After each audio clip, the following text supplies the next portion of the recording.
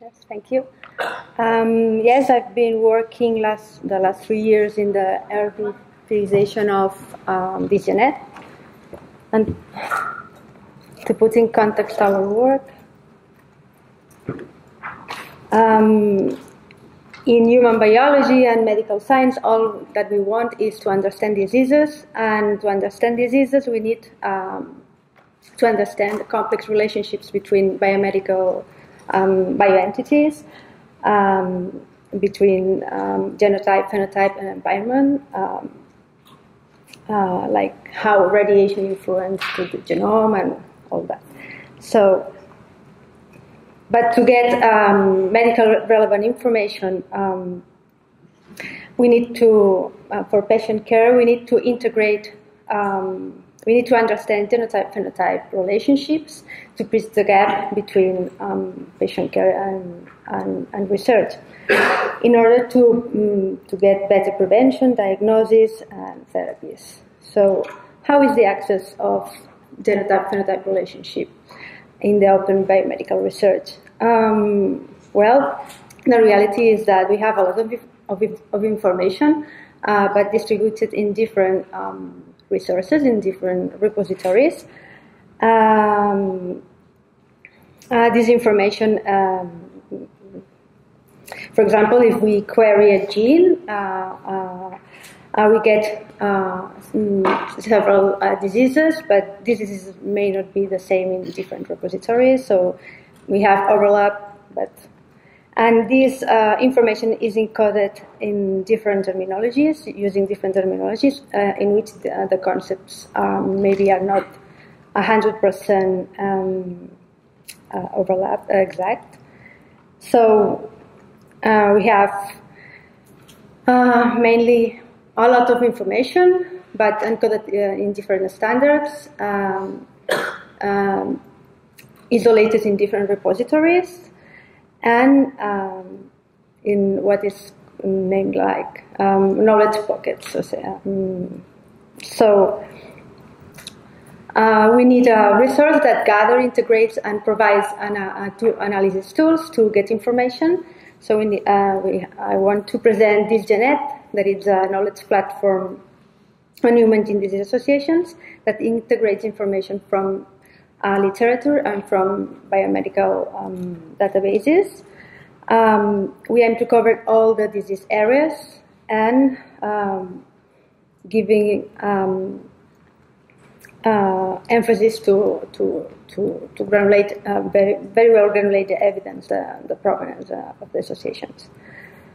So how is implemented? How we do DisGeNET? Basically, we extract by text mining gene disease associations from the literature with a B-free system, that is a text mining system that is developed in our group. And also we integrate gene disease associations from several biomedical open data sources in a local database. So in the current release, we have 9 different sources that we classified depending on the level of evidence and type of curation. We have classified as curated, as predicted, if they come from animal model resources, and literature, if they come from text mining. A little bit of the statistics of the current release is we have a lot of information in our database, but as you can see, the 80% of the information gathered is coming from B-free, is coming from text mining.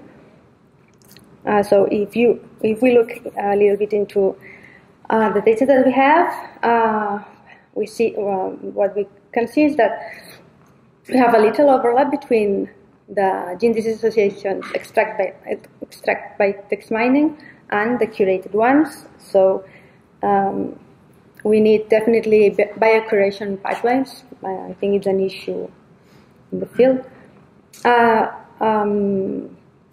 So we emphasize, we try to standardize our data.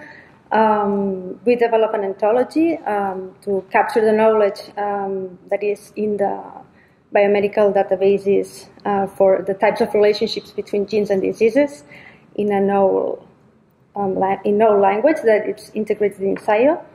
Also, we identify our entities. We did a normalization for identify our entities. Diseases are identified by UMLS concepts, and genes by NCBI gene ID.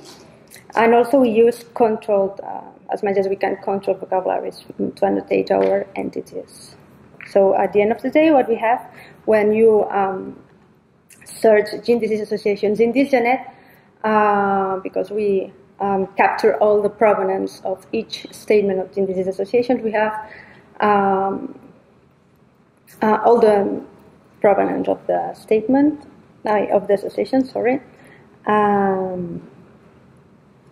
And also we developed a score in order to help the user to explore our data with a feeling of the evidence that support each association. And also we track the SNPs in each association. So, but as I said in the beginning, because to understand diseases we need also integrate the gene disease associations into more data, more types of data in order to extract the information. We convert DisGeNET in RDF in two different linked data sets, in RDF and in nano publications, following the guidelines, the open facts guidelines. And we give special emphasis to the dataset description and to interlink our associations to the linked open data cloud. We also offer open access to share our data to the world via a SparkQL endpoint. And yes, we have issues with the performance of the endpoint. And that's it. So we also make an effort to annotate our diseases. We cross-reference all our diseases to several disease terminologies to be more interpretable, and we annotate our disease with disease phenotype associations that came from the HPO project in order to granulate better the gene information to a fine-grained phenotype in the end.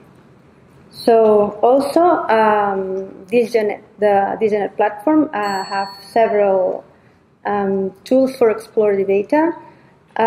We have a web interface to browse and search the data. We have a Cytoscape plugin to do network analysis with our data, and we have a SparkQL endpoint to explore in a linked data context our data. So a little bit of statistics about the usage of our resource. In the last year, we had 7,000 users, 16,000 downloads, and DisGeNET is used in 20 publications and cited in 16 publications. So to sum up, DisGeNET is a resource for translational research, and that can help the users to get more information about the gene disease associations. And thanks to the group, my group, for all the support. Special thanks to Kristen Chichester, Michel Dimontier, Tobias Kuhn, Mark Thompson, Gilles Van Damme, the Open Facts collaborators, and the DisGeNET users for their feedback. And a special thanks to the organizers of the Biohackathon to invite me. And if you have questions.